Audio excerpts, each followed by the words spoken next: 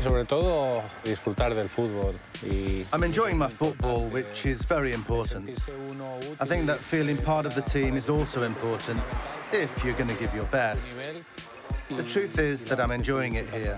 It's a young group, and they like to do things well. De hacer las cosas bien.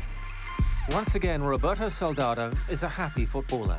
He's back in Spain at Villareal after a testing time overseas.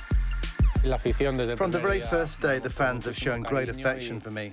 And I hope this will last until the last day that I'm here at Villareal, because it means that things are going well. I don't think there's anything as good as a player bringing joy to the fans, and hopefully I can keep on doing that.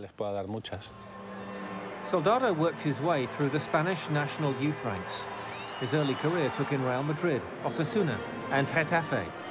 But it was when he returned to his home city of Valencia that his career really took off. Getafe gave me a chance and things worked out well.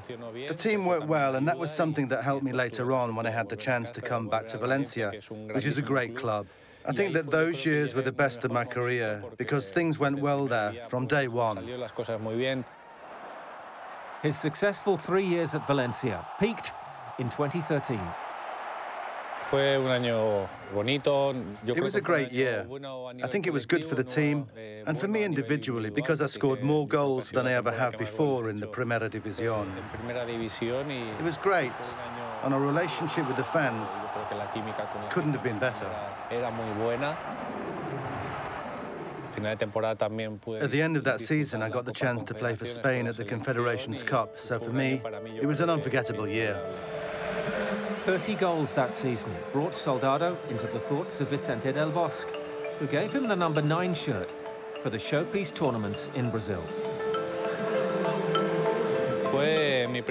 It was my first major tournament with the national team, and it was an amazing experience, especially because I started against Uruguay, and we beat them 2-0. I scored a goal, and it was just a great game that I enjoyed a lot.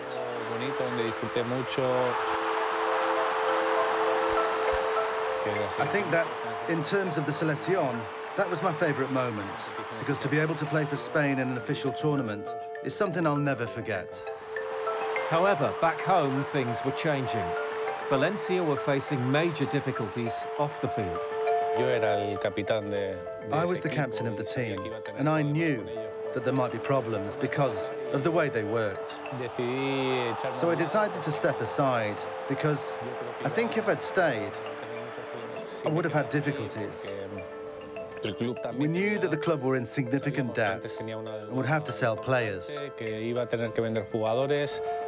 Soldado was one of the players who was sold. In August 2013, he moved to Tottenham Hotspur for €30 million. At that stage, I had to make a decision. So I went to Tottenham in England, which is a great club with a great history.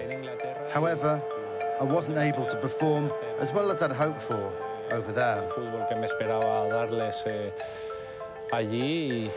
London, Tottenham Hotspur and the Premier League turned out to be a very difficult experience. It always felt like it was just about to come together, but unfortunately, it never did. I had a lot of opportunities, and the truth is that I'd like to know the reasons myself as to why I wasn't able to perform. There are just times when luck isn't on your side. I gave my best, but sometimes your head just isn't right, and I started to lose confidence. And when you feel like that, you lose belief in yourself. That's when I knew that I needed to make a change. Back then to Spain and Villareal, where Soldado's game has changed. Once an outright striker, he's now a provider of goals. For me, coming back to Spain has been perfect. I'm thrilled, especially because on a personal level, my family is better off here than in England. And on a professional level, everything is going well. I feel good and the team's performing, which is what I like. Back in Spain, back in form. But there is much more still to achieve for one of Spanish football's most talented strikers of his generation. My dream is to carry on for as long as I can at Villareal. I want to squeeze out all the football I have left inside me for my teammates and for my fans. I want to play to the best of my ability and, hopefully, get back into the national team. You should never say that you won't get picked, because as long as you're performing for your club, you can still dream of the selección.